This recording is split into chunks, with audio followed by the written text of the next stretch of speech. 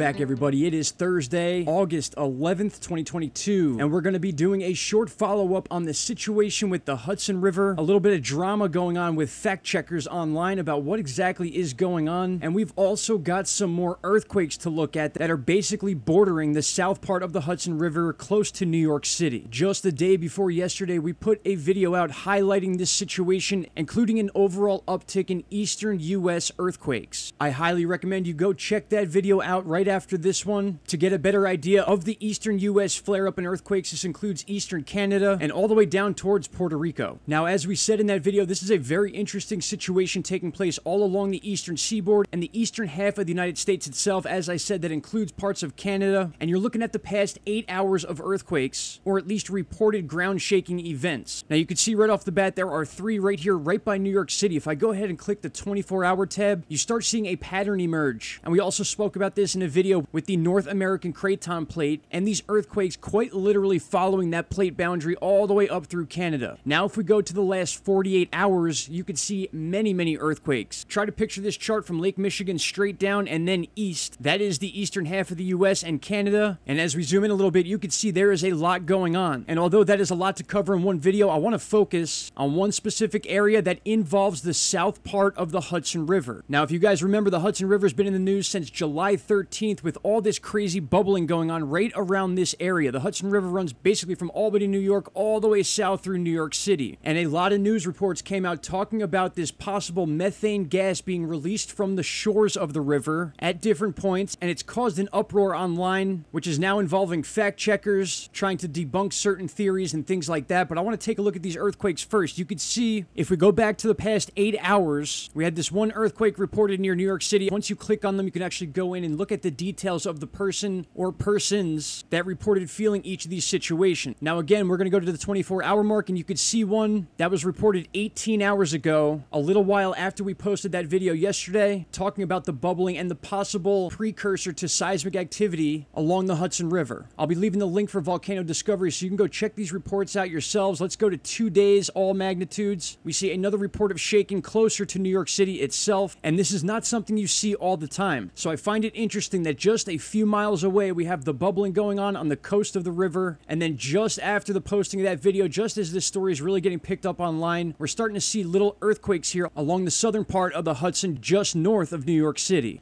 I always like to cross-reference information, so if we go over to the USGS, you see absolutely nothing being posted about the Hudson River. Once again, I am not sure why the USGS does not post these earthquakes. Some people have argued that a lot of the earthquakes on Volcano Discovery aren't earthquakes, but they actually have seismic sensors in each of the reports that verify that these were, in fact, seismic events. Now, to be fair, we do talk a lot on this channel about meteor explosions overhead and the apparent uptick of those as well taking place. In fact, you're looking at one of those sightings from just a few days ago, reported in multiple different states. As you can see here, the reports were close to 300 people in various states, including Canada itself. Here is a video posted by Richard Barnhill. You're going to see the meteor come in right here, and many of these reports actually say that there was an explosion in the sky that rocked their houses, shook things in their rooms, and in some of the reports, people came outside and saw their neighbors outside as well. So there was some sort of reported explosion when it comes to this particular meteor sighting. Now, the reason I say that is because over on Volcano Discovery, some of these reports are indeed reports of sonic booms or things like those meteors exploding. So not every one of these are earthquakes, but I still find it interesting that we're seeing this activity bubbling up and very apparent around the New York City area or where the south part of the Hudson River is.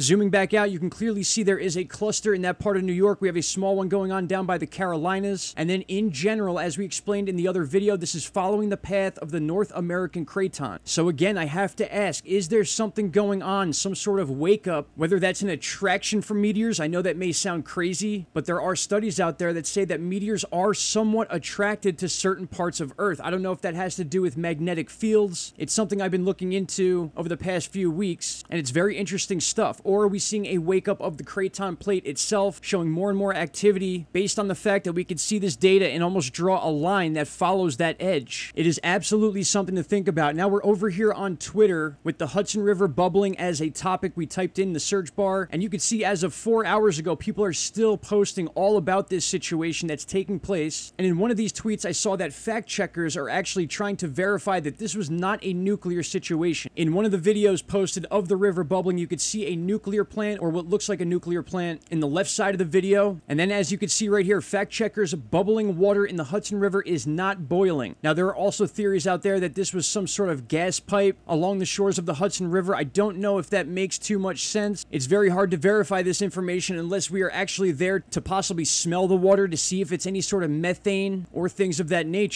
Another thing I find very interesting about this situation is there's so much talk about it on the internet as far as the Hudson River, but not many answers. In fact, it seems like mainstream media is almost avoiding this topic and basically allowing the internet to run with all different types of theories. So in a way, my friends, that is what I'm leaving you with. A bunch of different theories, some ideas we've come up with. I appreciate all the information you guys have been sending me down in the comments section, leading me to different news sources to try to get to the bottom of this very rare situation taking place in New York, around New York, the entire Northeast, and the eastern half of the US in general. I want to thank you all for taking the time to watch this video. I'll report any updates that show up about this topic. Shout out to Canada, and I will see you all in the next video. Take care. Bye-bye. Stop right there, my friends. If you have not already, click that subscribe button and don't forget to hit the bell icon. Click all and you will get all notifications from this channel. And trust me, you won't be disappointed.